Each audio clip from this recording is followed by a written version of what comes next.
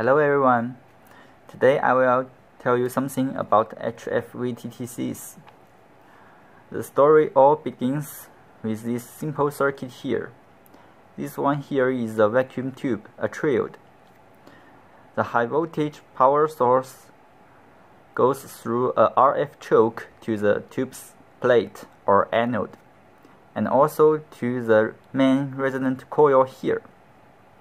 This one here is a feedback coil. Actually, it's a ring around the end of the main resonant coil. The ring is connected to the tube's grid through a blocking capacitor in case there is an arc from the breakpoint to the feedback ring. If you don't have this blocking capacitor, the arc will destroy your grid. This one here is a grid leak resistor to obtain a certain negative voltage on the tube's grid. This one functions like this. Some electrons will fly over here from the cathode to the anode, but some of them will land on this grid. So if you don't have this resistor, the negative voltage will build up and finally the tube will be cut off. If you have this resistor here, the electrons goes here clockwise, and it is like a current going counterclockwise. So you have a negative voltage on the resistor. This one here is minus, and here is positive on ground. So you will have a good negative voltage on the tube's grid. This circuit functions easily, and I made some improvements that if you use a larger tube which needs more drive power, you actually need a capacitor from the main resonant capacitor to the grid. And I added a RF choke from the grid to the grid leak resistor to block the RF energy from going to the ground. If you don't have this RF choke, it will work, but the output will be limited because some of the driving power is lost. And this schematic here, you will also find it on the web. You actually will find these two schematics.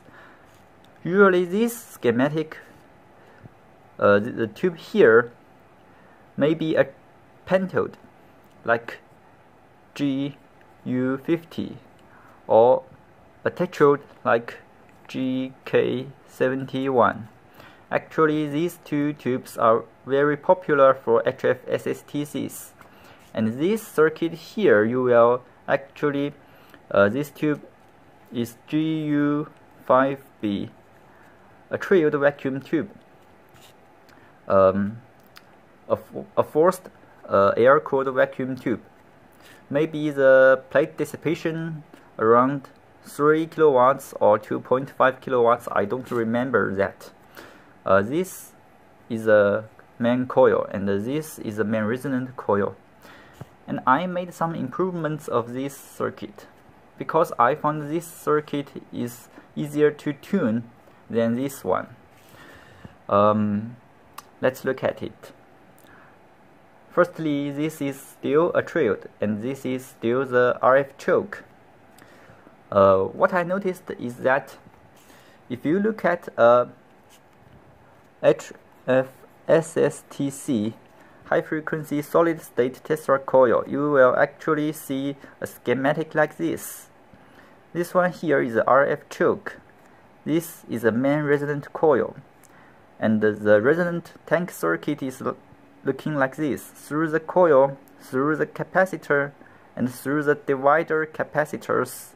Also, this capacitors is in parallel with the GS capacitor in the MOSFET, and through this is the resonant tank circuit. And this circuit have a matching coil, impedance matching coil here. This is a breakout point. That makes me adding a matching coil here.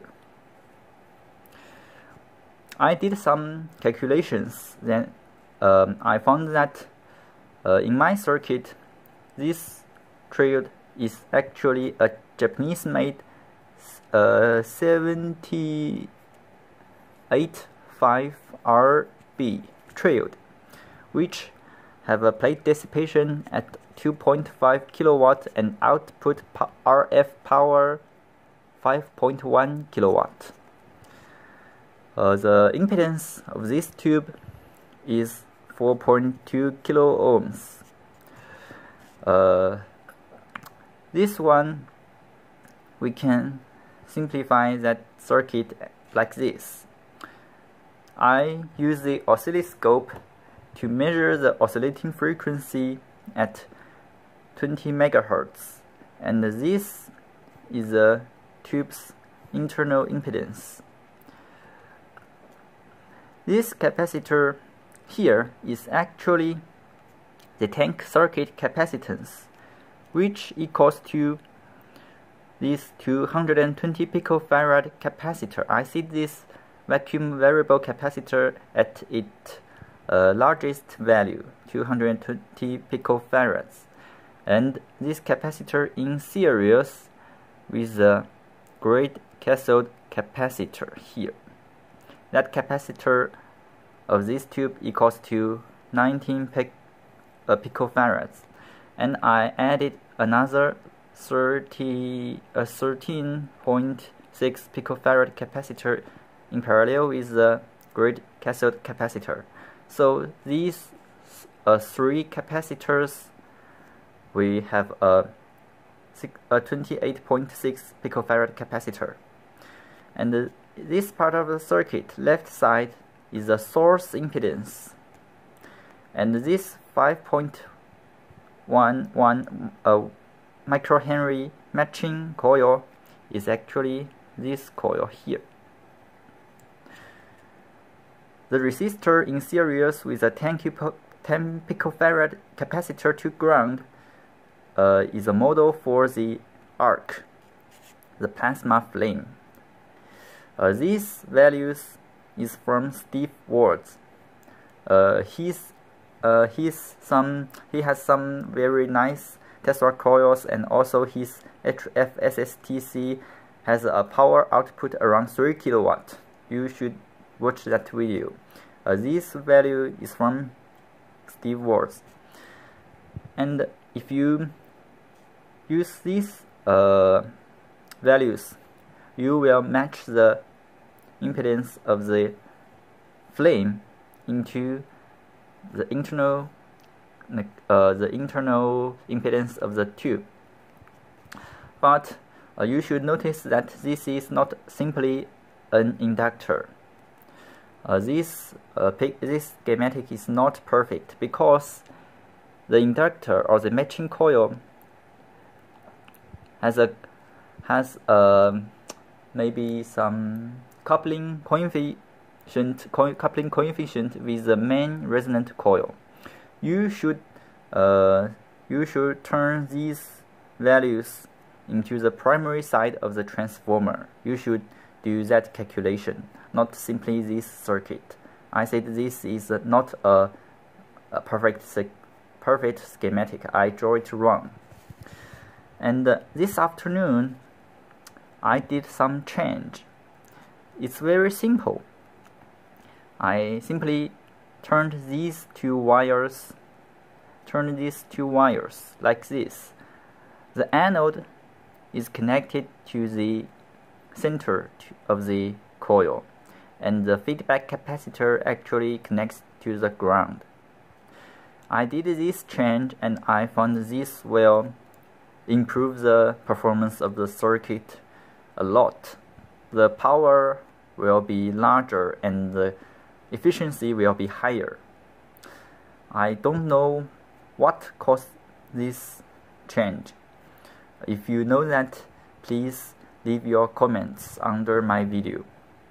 I don't understand that because I found the impedance matching network in this circuit looks as this matching coil, and the the matching capacitor here in this circuit actually is the C from anode to cathode. That is only 0.5 picofarad, and I calculated the impedance use this schematic, and I found that the impedance, if you draw a circuit like this, from this circuit you will find the impedance from the left side of the circuit is actually around 3.9 kilo ohm, and that is too large for a 400 ohm arc.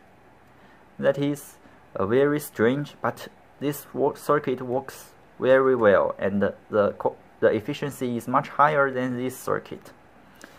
I don't know why this happens.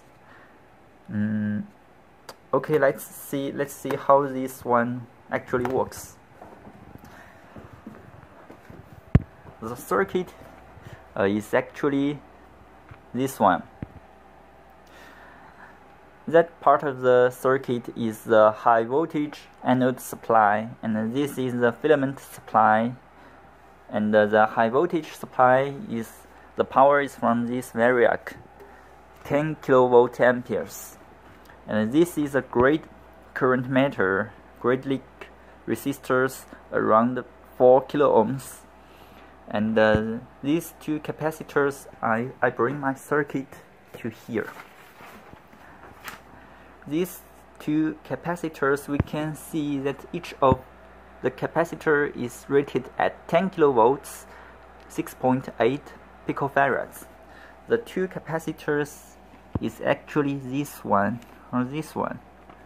This one is 13.6 picofarad. These two capacitors, they will make the pulse wise longer. The timing is longer, and the feedback capacitor connects to the bottom of the resonant coil and to this variable capacitor in parallel with this capacitor in series of this 1500 picofarad protection capacitor.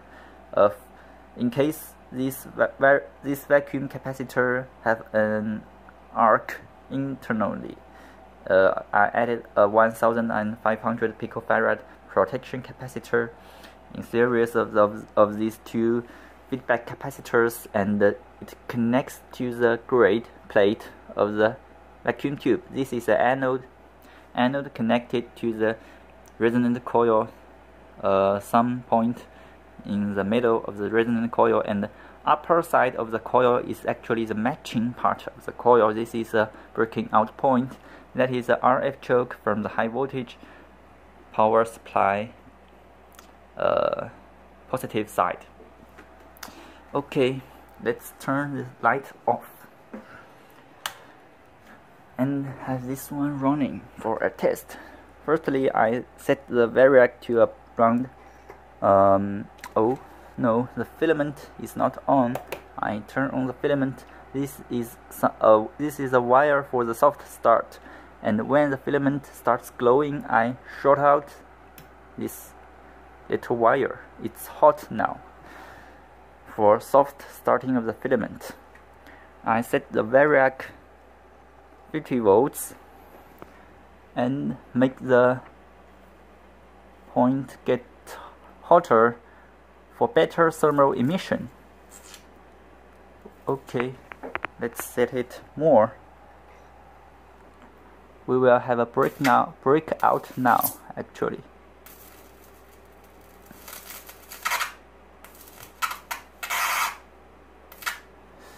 Still need to have more voltage.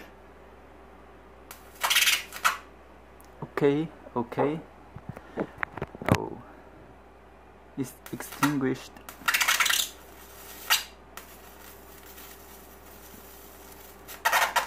The electrode needs to be hotter for better thermal emission. Okay, now let's see how this circuit performance.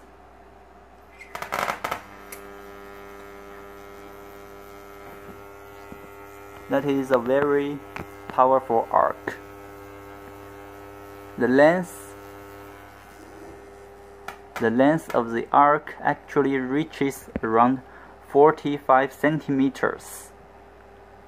Another show beginning 45 centimeters. Okay, the tube isn't hot. Thanks for watching.